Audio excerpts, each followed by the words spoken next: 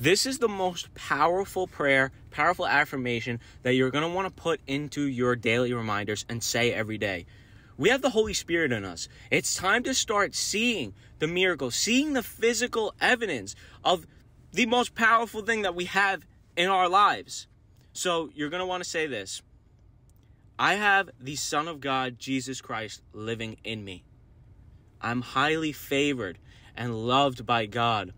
All things are possible. Amazing blessings happen today. Thank you, Father, for everything I have, everything I need, and surpassing all things I could ask for today.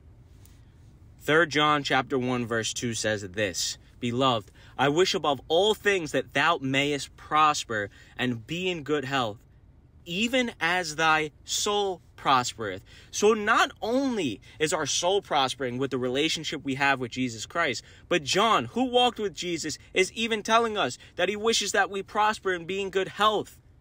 Guys, this is what God wants. God is good. God wants to provide good things. It's time for us to ask in the right manner. It's time for us to use the power of the Holy Spirit that we have in us.